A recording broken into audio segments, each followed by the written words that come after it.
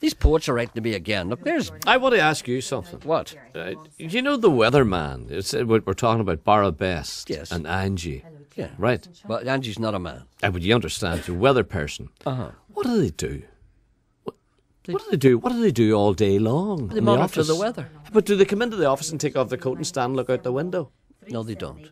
How do they get They the are weather? geared into the meteorological office and they're constantly updated. Don't you think that they do Do they just make worthwhile phone job? calls? They don't make phone calls. What They do they monitor do? the weather.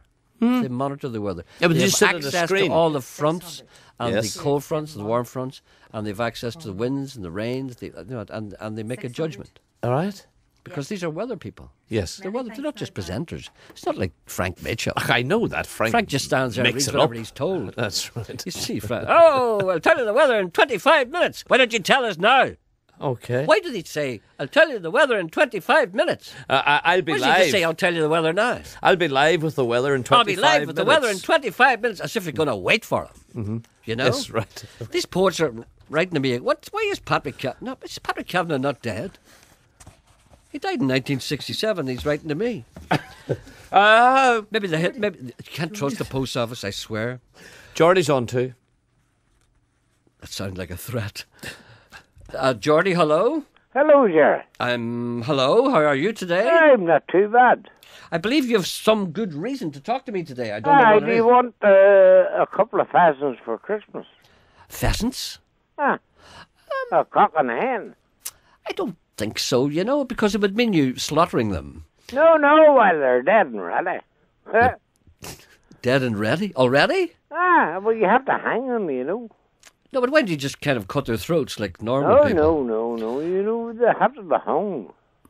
Oh, you mean they're hung after they're dead? That sounds to me very unappetizing, I have to be honest with you. No, Geordie, no, thank you. Thank you for the offer, but I think I'll pass on the pheasant. Before I go, Yes. Whitey.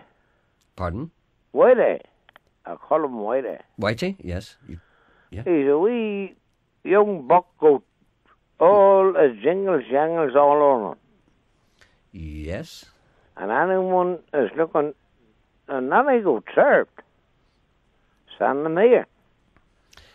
Right. Right. Whitey. Well, I'll have a cigarette after, will he? well, no, he's partial, to the top of the critter. Mm-hmm. I just want to bring you back. What? I just want to bring you back for a moment. You said that Whitey has all his jingle jangles. Yes. What does that mean?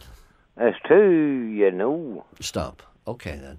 In other words, what you're saying is it's perfectly capable of Yes. covering... Yes. Right. Now, I know there's a charge for this. Is he knocking them out in ones or knocking them out in twos? Twos. He knock them out in twos? See, there's a big nanny come. Yes. Now, what is the charge for this? I mean, now, hold on a second. Let's a hypothetical situation. I am the owner of a nanny goat. The nanny goat requires covered. I Right, had to lift Whitey up on a bale of straw. For the nanny goat was too big. Right? I think I had a situation like that once in Had you? America in 1984. Well, yes. Yeah. no, Okay. I No. I lifted wee Whitey up. So somebody has to put him up to it. I lifted him up and All right. sat him in a bale of straw. That's okay. That's okay. Now, I've got a nanny goat, right? Yeah. And I've got a big nanny goat. Big nanny goat. And I say to myself, I need a billy goat that can be lifted up to this one. Wee So Whitey. so I go to you. And you get a bale of straw. And you put Whitey Wee up on it. Whitey up. And it's every man for himself. Oh, he done his job. much- What he did, how's your far? Is your mother still working? Now, how much will you charge for Charged her £8. £8 a go? Ah. Oh, that seems a bargain to me.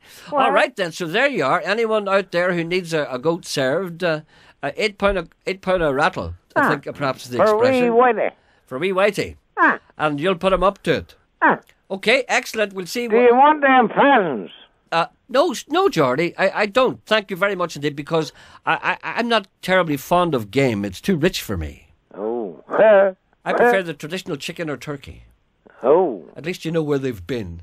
All right, Geordie, thank you for that. Thank you, and may the Lord be good to you, my friend. Thank you. Maybe perhaps Mr. Coyle will be interested in a pheasant or two. We shall talk after the programme. Ah, he wants Thank them. you very much. He wants them. Okay. Charge him plenty. Hey, I will. Tell Whitey I was asking for him. Yes.